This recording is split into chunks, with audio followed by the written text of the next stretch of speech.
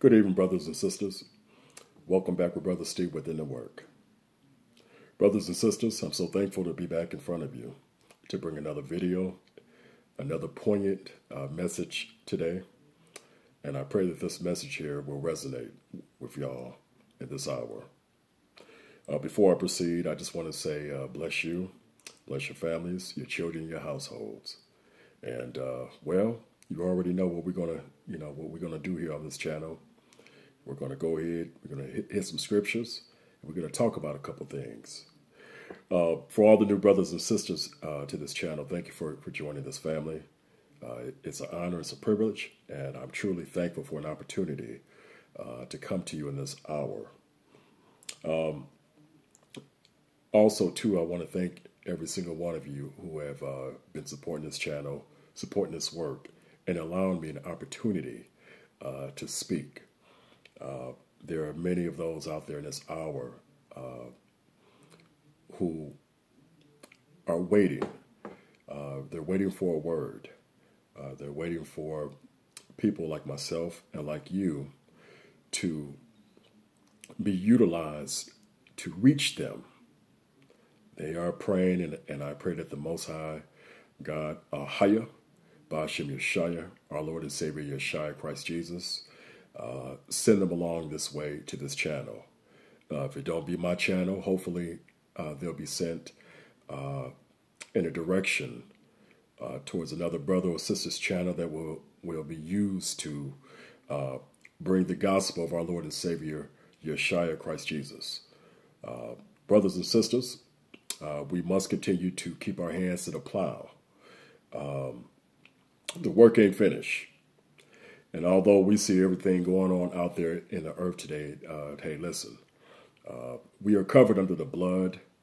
It's through the grace of the Most High that we are here in this hour. We are very, very fortunate.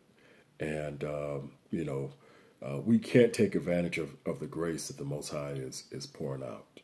So I just want to thank every single one of you for all the new brothers and sisters that have joined this family. Hey, let's continue to do the work, and let's build with one another. Before I proceed, just want to give a couple of shout outs real quick here. A couple of the channels out there. I see a lot of you brothers and sisters out there working on your channels. I just want to, give y'all a commence, if you will. I want to tell y'all to keep grinding, keep working, keep speaking life into your channels, okay? Stay patient, keep working, keep doing the work for the Most High. Stay faithful, all right? All right. The next thing, brothers and sisters, is I want to thank every single one of you that have sent questions. Thank you for your patience and allowing me the opportunity to reply back. Brothers and sisters, I've been extremely, extremely busy, in the secular world, doing cartwheels and flips, okay? Y'all know how it is. Anytime I get the opportunity to come to YouTube, it's to do the Most High's work. This is His channel. This is Christ's channel, and it is what it is. So, Brother Steve is going to keep his hands to the plow and continue to do the work in my own capacity. All right. Well, brothers and sisters, I had somebody reach out to me. Somebody reached out to me, a brother, concerning a couple things, and essentially he had a question. His question was regarding temptation, okay? And essentially, he was concerned with being drawn back in to some of his ills, if you will. And, I replied back, and I told him that I will be constructing a video for him. So, brother, this is for you and for anybody else that perhaps may be struggling with certain ills or sins I just want to bring edification to build you up. Now, this won't be a spirit of condemnation. There is no spirit of condemnation for those that are in Christ. But understanding the seriousness of our shortcomings, we must continue to address and deal with, okay? And in dealing with those ills and sin, the sin nature of being in a fallen world and in the flesh, our carnal flesh, we must come to the inevitable, that it is inevitable at times you may find yourself in situations where you may not make a sound decision, okay? So I'm not here to condemn you. I'm here to build you up. There is hope. There is grace. We have promises. We are children of the Most High God, Ahaya. It's our Lord and Savior Yeshua, who has brought fire. He has spilled blood. He has ascended, and he is our Savior. He is our deliverer. He is our avenger. He is our advocate. He is our healer. Yeshua, Christ Jesus. Yeshua. And I want y'all to understand that. So, brother, if you're out there listening, I want you to be compelled, okay? I want you to be convicted. I want you to continue to pray and allow the Holy Spirit will walk to help you. Wisdom knoweth her children. And I want you to understand that you're not in this by yourselves. Brother Steve has constructed this video for you and others. And as I minister and exhort and build with you, this also applies to me. We are all in this together. Brothers and sisters, without further ado, what I'd like to do is get into the video. So I've titled this video, brothers and sisters, and I've titled this, Testing Through Temptation. Keep your eyes open.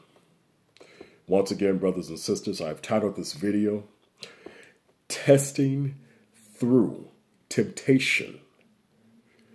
Keep your eyes open. Now, some of you all may be wondering why. Well, I think the title in itself is obvious. It's obvious because, brothers and sisters, we are in what the Bible calls an hour of temptation. Now, Brother Steve did a video a while ago, and I titled it The Hour of Decision. The hour of decision for this particular video will tie into that previous video. I titled it once again, The Hour of Decision. For those that have not seen that video, I encourage you to please go take a look. I have the video link in the description section, okay? Now, once again, the hour of temptation, the hour of decision. Both these messages will be the same, but I'm going to focus on the temptation aspect, if you will, for this particular brother who reached out to me and other brothers and sisters who are still dealing and battling with the flesh and the desires. Okay, it's the desires and the lust of the mind, the desires and lust of the flesh. See, brothers and sisters, we have to understand that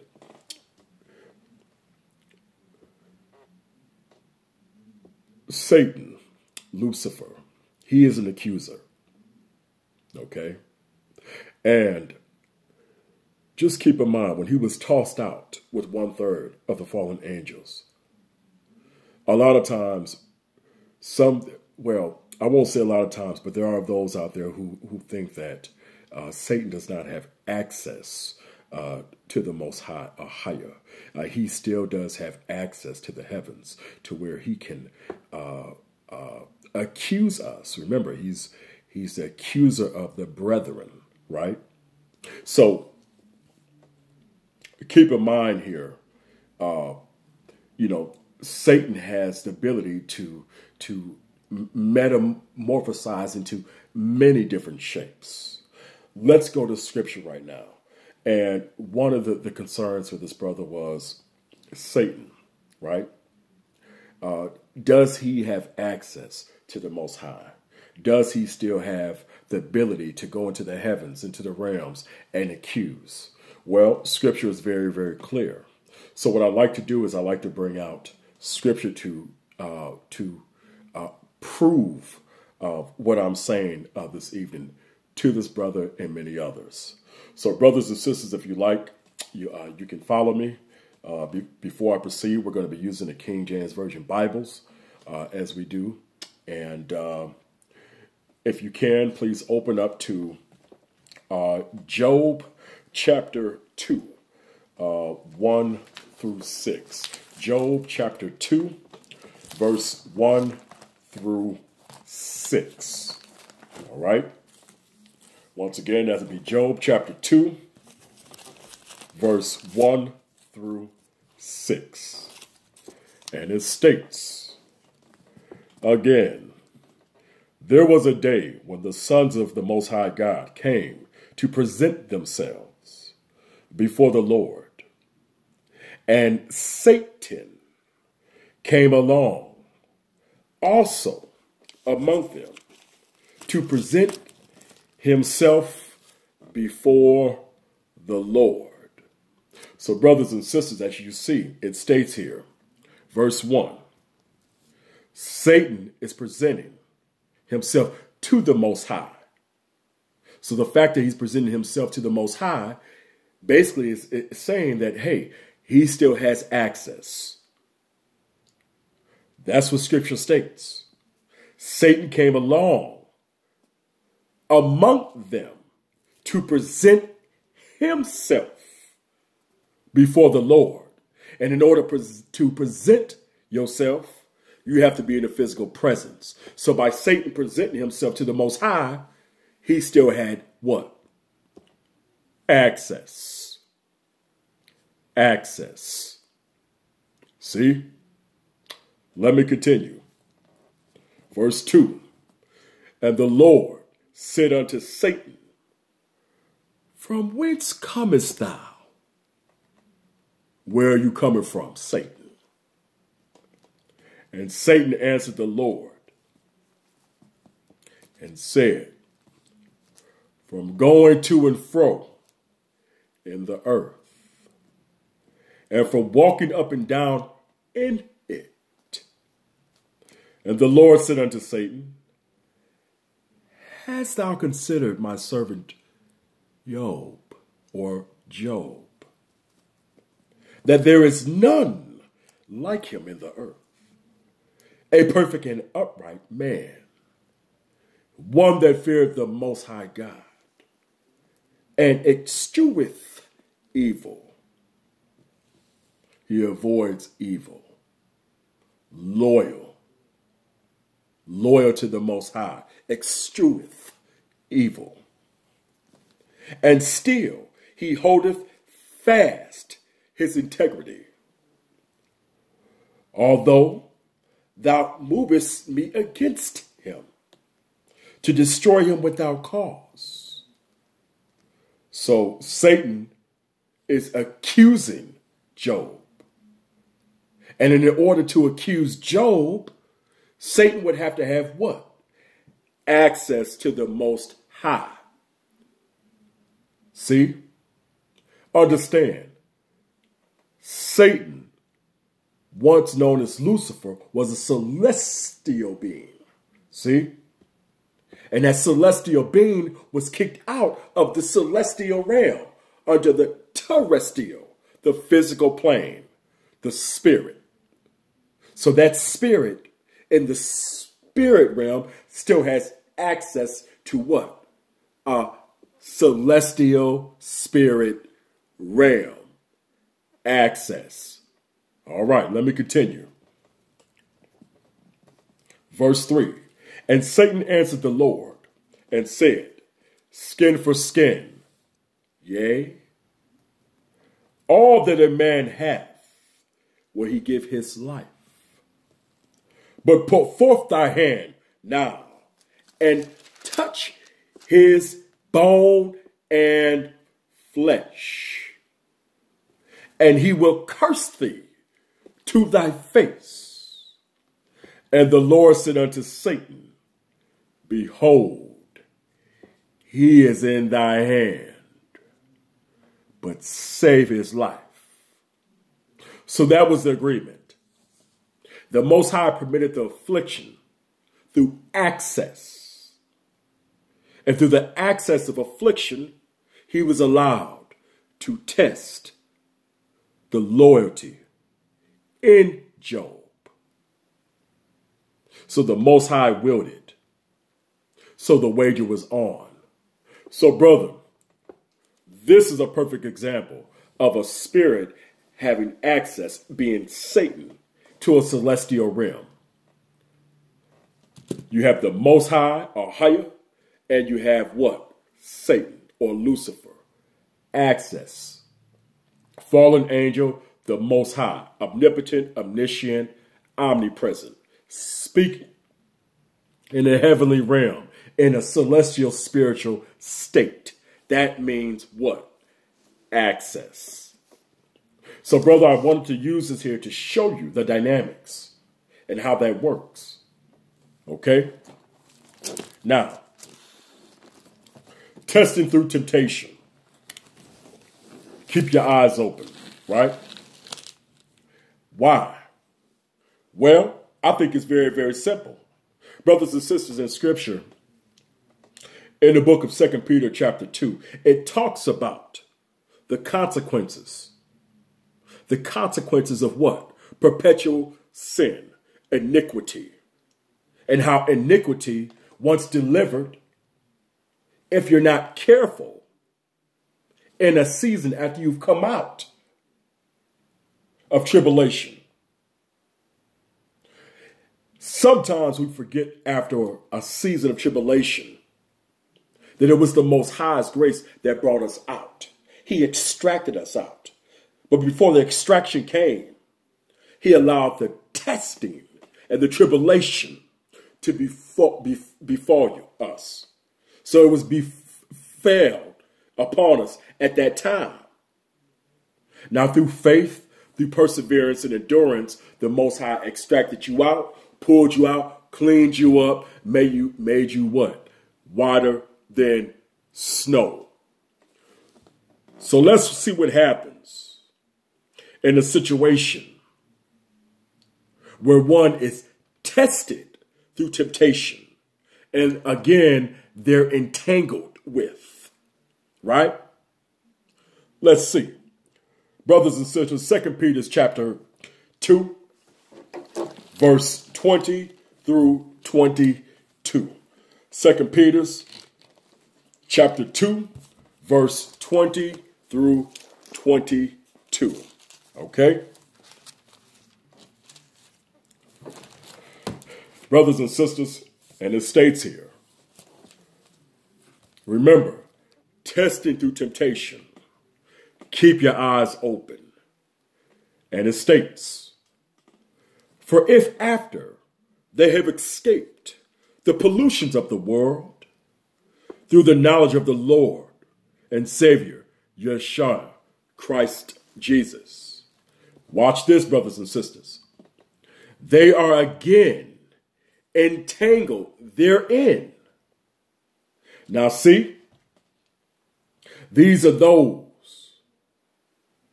after their what? They were made whiter than snow. They were brought out of tribulation through the grace of the Most High and his mercy. But what happens? A soul or an individual that battles with testing, they get weak in the flesh. They're attacked. Fiery darts are coming. And then what? They're entangled back in the same mess as they were before. Let's see what Scripture states. I'll start over. For if after they have escaped the pollutions of the world through the knowledge of the Lord and Savior Yeshua, Christ Jesus, they are again entangled therein and overcome. Watch this. The latter end is worse with them than the beginning. So, brothers and sisters, When the Most High, through his grace and mercy, saves you out of a situation, saves you out of a gross sin, see, it is prudent upon you to continue to endure in the faith. See, what happens is, in a season of testing, because remember, Satan comes as an accuser, right? So just because you saved, born again, don't mean what? You're not going to be attacked. Come on now. Satan is what? An accuser of the brethren. So the attacks and fiery darts will come, right? Thinking not strange, beloved, as though it's something happened, as though it's something strange. Marvel not. Fiery darts. 2 Peter's. See? Let me finish. Watch this. Verse 21. For it had been better for them not to have known the way of righteousness than, after they have known it, to turn from the holy commandment delivered unto them. Watch this, brothers and sisters. Verse 22. Here it go. But it has happened unto them according to the true proverb. What proverb? This proverb. The dog is turned to his own vomit again, and the soul that was washed to her, wallowing in the mire. Wallowing in the mire, brothers and sisters. A dog returning to the vomit. So what happens when the temptations come, brothers and sisters? Remember, we are in prophetically a time called what? The hour of temptation. An hour of decision. So the testing will come continuously, and that thing will come upon you. Thinking not strange, brothers and sisters. Thinking not strange. When that thing starts to rise, you have an internal fire that just catalyzes it. It grows. The flesh starts to overwhelm, right? Spirit wars against the flesh. Flesh wars against the spirit. So who can withstand that without the blood of Christ? So, what do? You put on what? Helmet, breastplate, shield. And in doing so, you have to understand that all temptation is a distraction. Because once after you've come out that thing, the knowledge and wisdom that you had previously, you now have what? Wisdom to apply and deal with that situation effectively. Brothers and sisters, the Most High promises that he'll provide a way out of temptation. Oh, you don't believe that, huh? Well, watch this. Check this out. Revelation. Let me see here. Revelation chapter 9, verse 12. Here it go. Revelation chapter 9. Revelation chapter 12, verse 9. And it states, and the great dragon was cast out, that old serpent, called the devil and Satan, which deceiveth the whole world.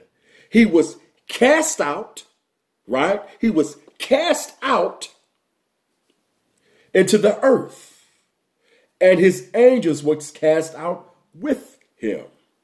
Watch this. Verse 10. Pay attention to this, y'all. And I heard a loud voice saying in heaven, now is come salvation and strength and the kingdom of our God and the power of his Christ. For the accuser of our brethren is cast down. The accuser of our brother is cast down, which accused them before our God day and night. So here's another example. And it states here in Revelation, Satan, the devil, Lucifer, the accuser of the brethren, day and night. So that means what? Once again, as I stated in the video earlier, Satan has access, right? Spiritual celestial beings dealing with the Most High, creator of all, in a celestial space, but only for a short time.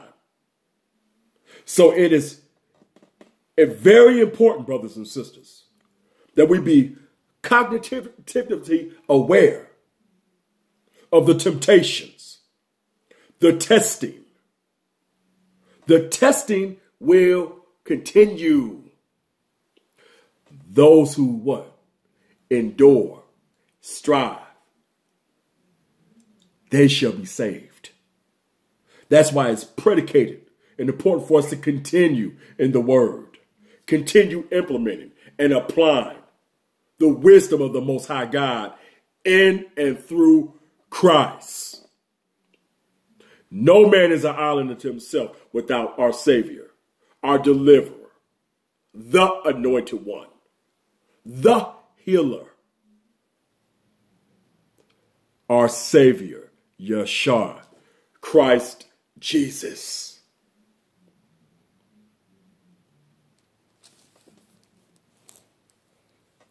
Now, when he gave up the ghost and ascended back to the Most High, he said it was finished.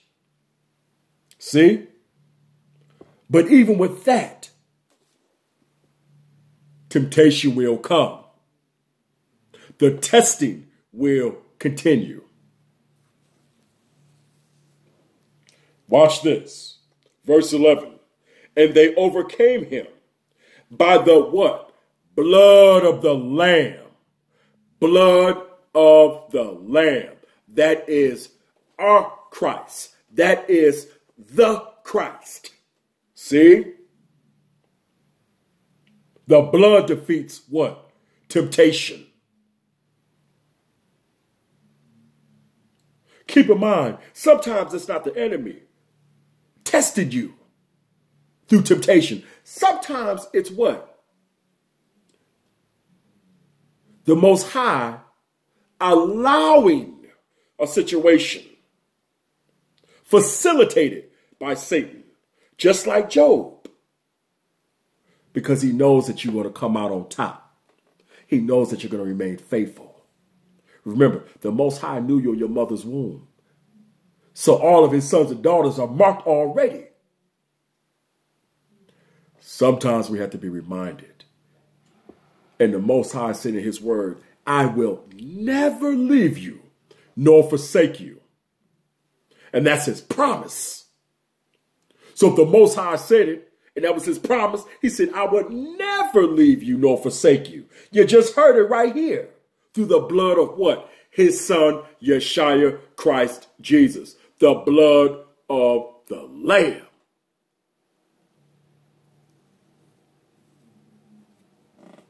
And brothers and sisters, that's what has to be applied day in and day out. And it's a fight. It's a battle. But we must continue to strive and to endure. Every man must seek out his or her own salvation with fear and trembling. So brothers and sisters, it's continual work. And I told y'all before, it ain't no spirit of condemnation for those in Christ. But there's work. There's work. Don't be like that dog going back to its own vomit. Don't be like that soul wallowing in the mire, filthy, entangled back in the same mess. When you go through your tribulations, when you fall, learn. Knowledge, experience brings what? Wisdom. And it's only the wisdom of the Most High and the reverence and fear of the Most High that you're what? Come up on top. But you must continue to walk, endure, and strive. Okay? Testing through temptation, brothers and sisters. Testing through temptation. Continue to keep your eyes open. Stay girded up. Okay? All right. Well, brothers and sisters, I want to thank you, every single one of you, for another opportunity to minister, pastor, and edify, and build. And brother, I hope this video helps you out somewhat. I encourage you to research, study, and continue to strive. Well, brothers and sisters, y'all know what time it is. May the Most High God, Ahayabashim Shai Wawa Kadesh in Christ, cover you, around you a wall of fire. May the spirit of peace go ahead of you as you travel to and fro in this earth. Brothers and sisters, thank you for another opportunity. Brother Steve, I love y'all. Shalom, bless you, and I'm out. Peace. Y'all stay up. Have a good night.